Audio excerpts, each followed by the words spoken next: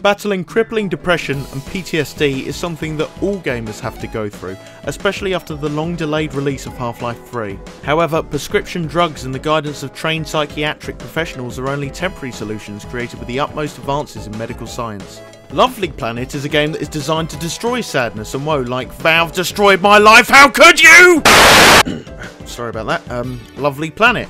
It's a first-person shooter just like Half-Life and Half-Life 2, but it's based around being quick and accurate.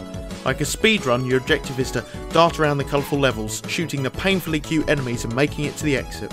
The competitive integration of online leaderboards and best times is something I don't personally enjoy.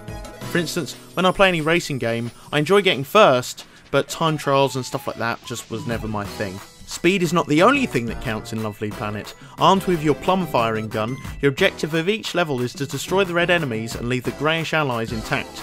Later levels introduce flying objects that must be shot before they touch the ground. No level can be completed without defeating all enemies. To add to this difficulty, there are 3 stars per level to attain, with one being the 100% accuracy star. Needless to say, 100% completion of Lovely Planet is masochistic at best, and in the midst of the maddening pace and continuous failures, you'll simply have to wake up and smell the ashes. Lovely Planet was developed by Quick Tequila, which, if you jumble the letters and add and remove a few, spells Half-Life 3 is never coming. Its charming visuals and upbeat music focuses around having a pleasant and enjoyable time, even if you are a downtrodden citizen of a post-apocalyptic world under the oppressive rule of the Combine. The whole addictive pull of Lovely Planet Episode 1 The Phantom Menace is that your speed allows you to dodge enemy fire, albeit with a reduced aim to your own gun. Therefore it becomes this balance of staying mobile, challenging aim and dodging enemy fire, as well as the many numerous obstacles each course lays out in your attempt to reach Lovely Planet.